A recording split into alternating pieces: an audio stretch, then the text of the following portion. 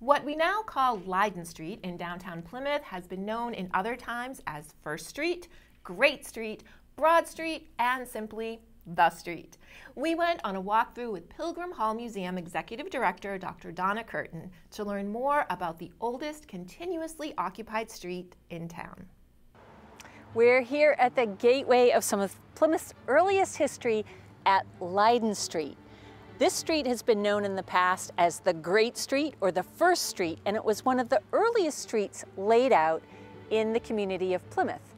Of course, we also have to recognize this area was earlier the village of Patuxet and the homelands of the Wampanoag people. There was a thriving community here before the Pilgrims arrived, and this street may even have been an original pathway of the indigenous people before the arrival of the Pilgrims in 1620.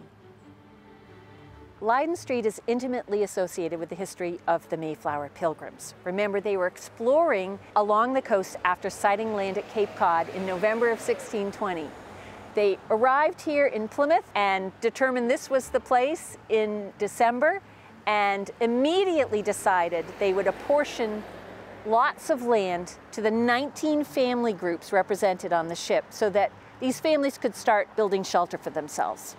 They needed to protect themselves against the elements, and also many of the passengers had begun to fall sick. So providing a place for them to care and tend for one another was critical.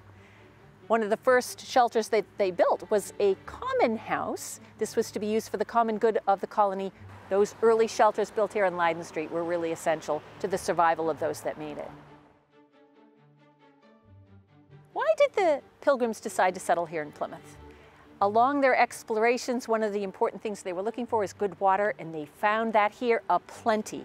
There was the town brook, a wonderful waterway that would offer them both fish and drinking water, and multiple springs of water that the early settlers described as fair, sweet, and delicious. To them, it was almost as good as the beer that they would prefer to drink. Why was Leyden Street laid out here? Well, its proximity to their source of water was a help. But another feature of the street is that it is laid out on a steep incline. We are going to go up the hill. And for the early settlers, that hill offered them another way to protect and defend the early settlement. They mounted their ordnance, their cannons, on the top of the hill. And an early visitor to Plymouth described the street as being a cannon shot in length. Part of the topography of Leyden Street is the steep slope along its north and eastern corner, which is today known as Coles Hill. You see this beautiful empty grassy slope behind me.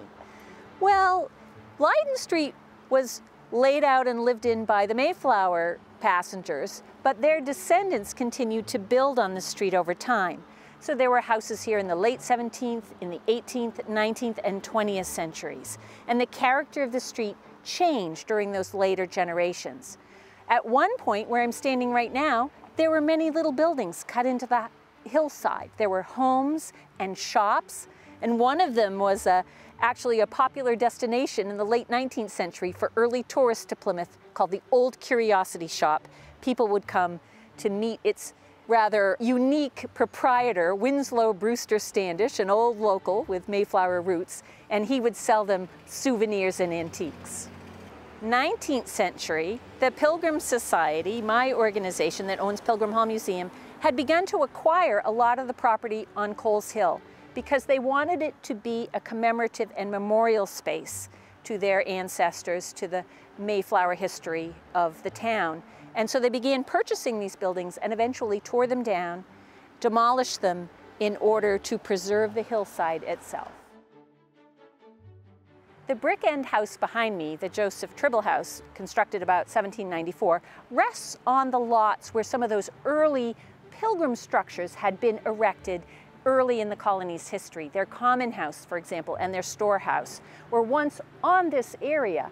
But those buildings did not survive over time. They were torn down and replaced by the buildings of later generations, including this lovely late 18th century home.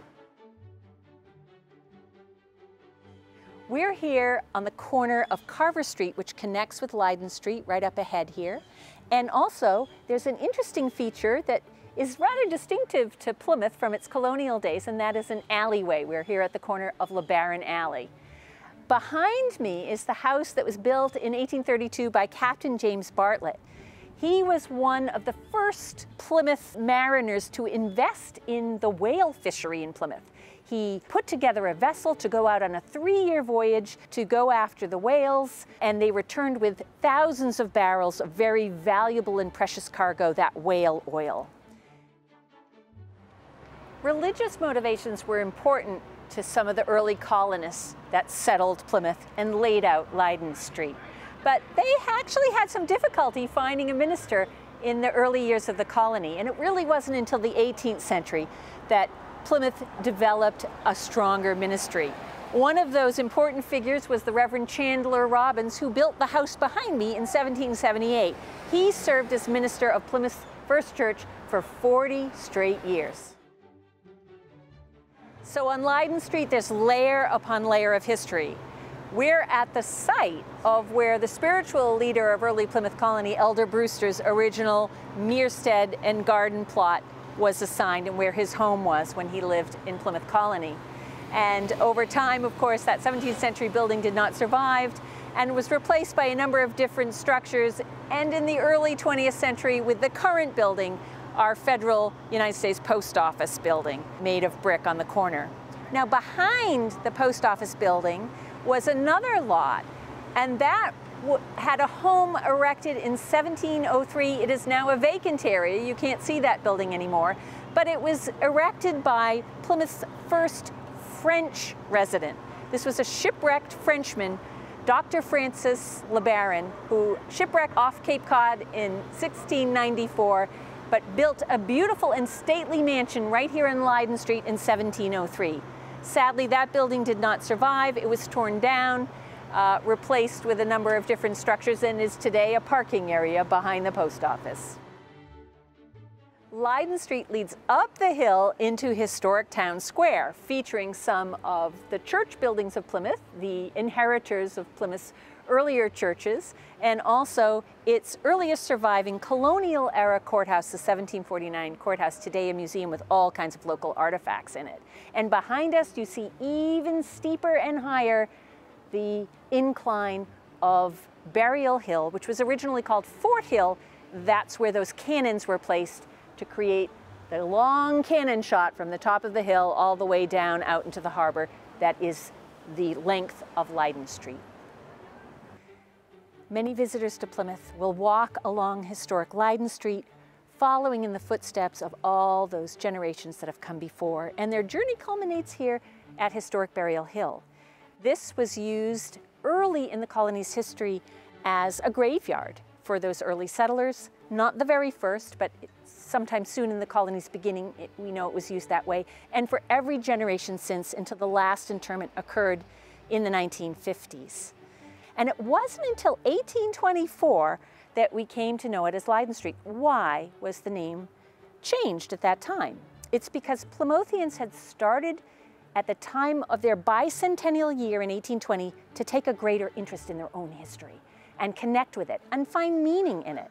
And at that point they thought, rather than a more generic name for this main thoroughfare and this historic roadway in Plymouth, that it should have something of historical significance in its name. And they named it Leyden Street to reflect the years that those early Mayflower settlers had spent in the Low Countries in exile before deciding to cross the ocean and come here to America. So Leyden Street, it's been known as ever since. And here, at the end point of our tour up Leyden Street, we find at every pace and every step our connections to the generations that have come before us.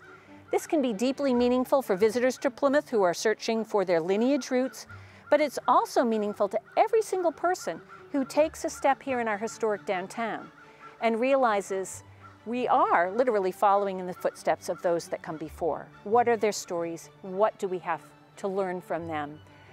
These are the things that we continue to explore. To learn more about the rich cultural history of this area, visit pilgrimhall.org.